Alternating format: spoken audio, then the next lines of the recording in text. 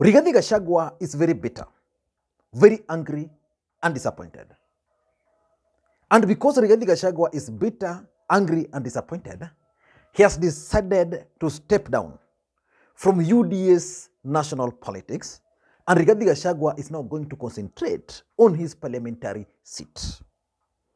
And on this platform, I've always stated and reminded everybody that in politics, nothing happens out of mere coincidence. That everything in politics is normally well planned, well scripted, and executed to achieve a specific political objective.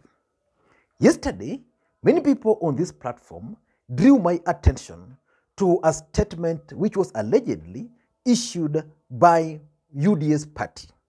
In that statement, they shared a list of politicians who are going to get or who are going to get direct nomination. I just want to try and check that list because I have it here. And most people shared that list with me for one main reason.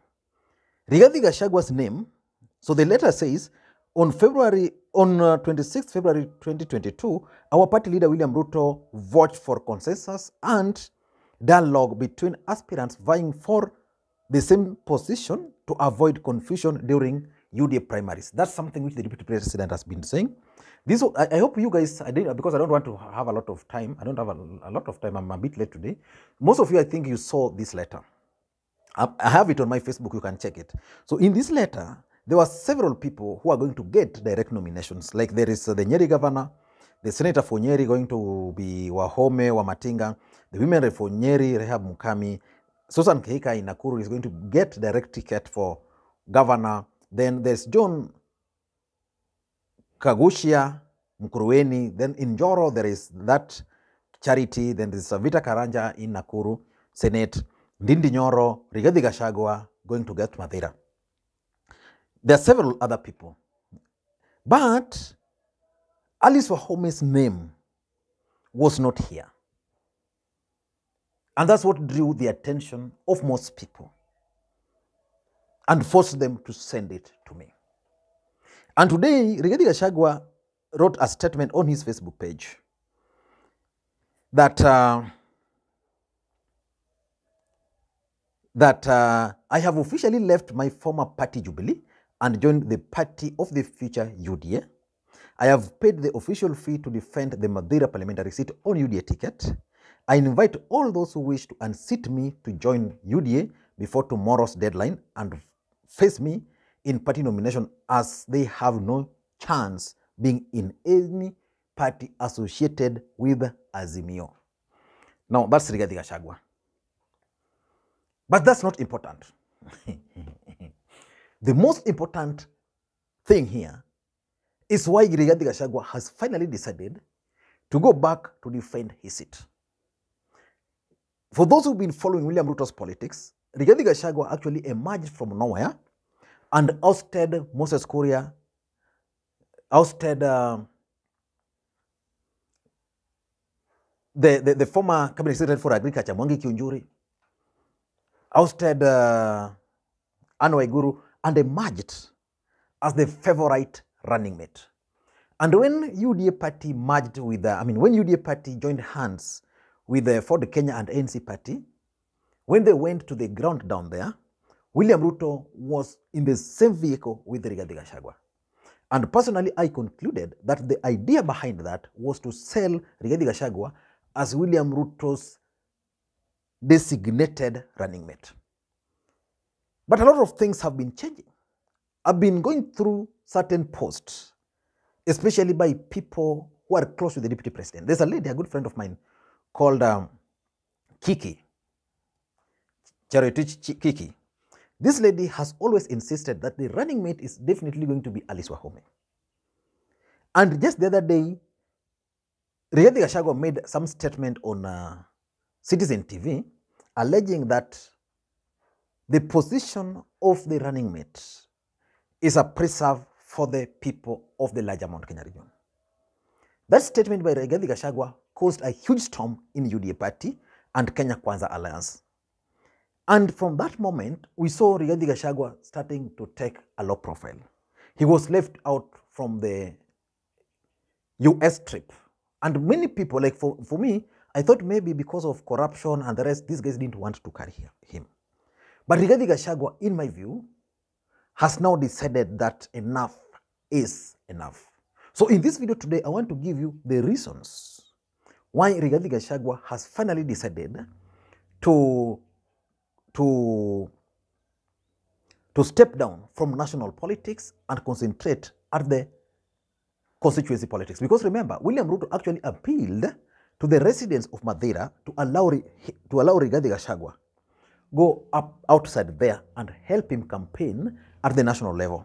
He has been doing that to a few leaders, like in Tharaka Nithi, he's doing that to Kithure Kindiki.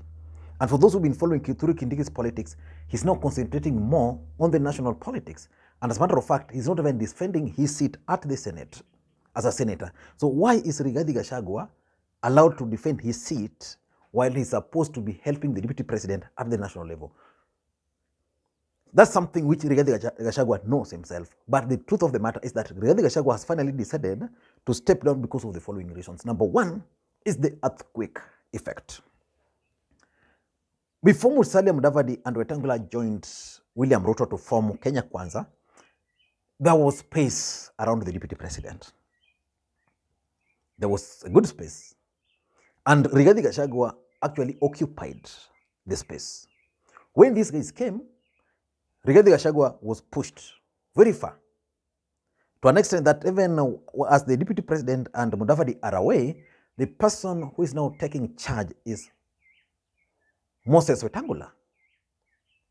And Rigathi Gachagua is not happy about that. So these guys came. Rigathi Gachagua has done the donkey work for the deputy president. Now, two gentlemen are coming at the last minute, and now they are taking and occupying that space. As a matter of fact, the attention of this country is now focused on Mudavadi, Wetangula, and Ruto. Rigathi Gachagua is nowhere. So the earthquake effect, which Musalia Mudavadi announced to us, is actually affecting Rigathi Gachagua. That's number one. Number two is the running mate equation. I think Rigathi Gachagua has realized that he cannot be a running mate. And I think also internally, within UDA, there's a consensus that Rigathi Gachagua and his character cannot be running mate to the deputy president. As much as that running mate can come from the larger Mount Kenya region, Rigathi Gachagua cannot be that person. And probably he has been told that he cannot be a running mate. So why is Alice Wahome's name missing in that list?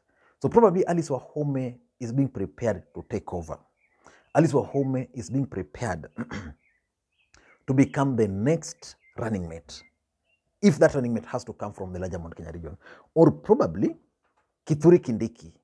Or I tend to think that the issue of the running mate is a very emotive issue in Kenya Kwanza as we speak now, because of the emergence of Musalia Mudavadi. If I may ask you, do you think Rigathi Gachagua leaving Ruto now and Musalia Mudavadi leaving Ruto now, who will have the greatest impact? So the truth of the matter is that as things stand today, William Ruto believes that those who are going to vote for him from the larger Mount Kenya region have already decided. So whether you do what, they have already decided. Whether Rigathi Gachagua will be the running mate, whether the running mate will come from some other place. So I tend to think that the deputy president is now deciding that the running mate might actually come from the larger Western Kenya, because of the way he has worked very closely now with the Musalia Mudavadi. So, and that's what is now pushing Rigathi Gachagua away. That the possibility of him being a running mate is now very remote. So that's number two. Number three is the US trip. Now, how many people went with the deputy president to the United States of America? 31. So do you want to tell me that out of these 31 people, you couldn't get space for Rigathi Gachagua? Is it possible that Rigathi Gachagua's name was submitted, but he could not get a visa? Or what's really happening? That's a question. And as a human being, Rigathi Gachagua is justified to be angry that he was left out from the fact that now who is who in UDA went to United States of America. In Kikuyu Nation, who went? Susan Kihika. Why? Probably because Susan Kihika lived and worked there. Who else? So you can't really point out the person who ought to have gone there other than Rigathi Gachagua. So the truth of the matter is that this trip by the deputy president to the United States of America has really strained the relationship between Rigathi Gachagua and UDA party. The only thing I know Rigathi Gachagua cannot do, he cannot go to another political party. He will just fight within UDA party, retain his seat, and then we are likely to see a new Rigathi Gachagua after this election. So that's number 3. Number 4, in my view, is credibility issues. I think Rigathi Gachagua is also very tired now with the fact that a lot of credibility issues are being raised. And even within UDA, there are so many people who are now not comfortable with him being close to the deputy president. You know, he has those cases going on court. The deputy president is now trying to rebrand, appearing as a Democrat. The deputy president is trying to shed off being associated with bad elements.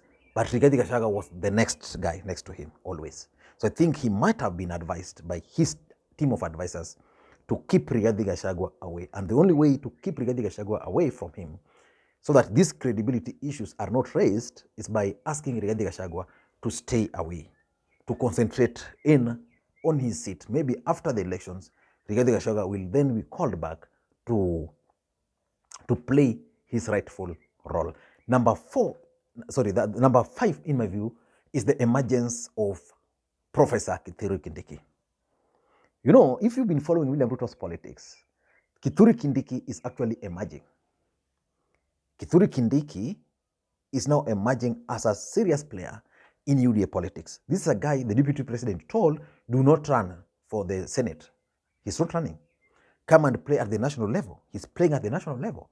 The truth of the matter is that when President Uhuru Kenyatta and William Ruto took over in 2013, the person who they were grooming to succeed, to be running mate from the larger Mount Kenya region, was none other than Professor Kithure Kindiki.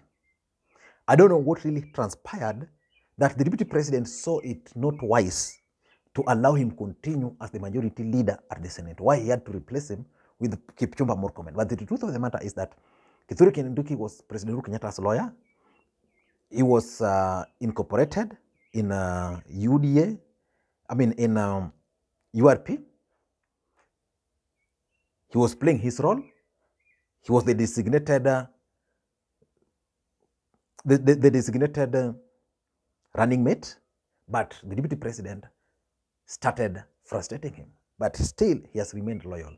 So is there a chance that the deputy president is trying to revive the politics of Professor Kithure Kindiki? And at whose expense? The moment Professor Kithure Kindiki is rising, the person who is going to go down is none other than Rigathi Gachagua. And lastly, I think Moses Kuria's factor is also at play. Moses Kuria fell out with the deputy president primarily because of Rigathi Gachagua. So the deputy president has entered into coalition arrangement with Musalia Mudavadi, Moses Wetangula. If you've been reading body language of Moses Kuria, he's a man who is now willing to go and join William Ruto. Probably one of the conditions he has put is that Rigathi Gachagua should not be anywhere. So the deputy president, being desperate for the support of Moses Kuria, is now deciding that based on value between Rigathi Gachagua and Moses Kuria being with UDA, on the side of Kenya Kwanza, will actually add more value to William Ruto than Rigathi Gachagua being around the deputy president.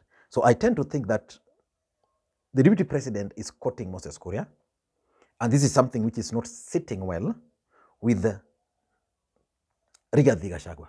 I don't know what you think. That's my take. Do you love that politics? For me, that's very nice politics from Lee McQueen. So if you're watching this channel for the first time, there is no reason whatsoever why you should not subscribe. So just subscribe now so that next time you produce a video like this, YouTube will automatically notify you. And to the subscribers, I want to continue to thank you guys for your continued support. Without that support, we cannot be here. So I want to thank you from the bottom of my heart for your continued support.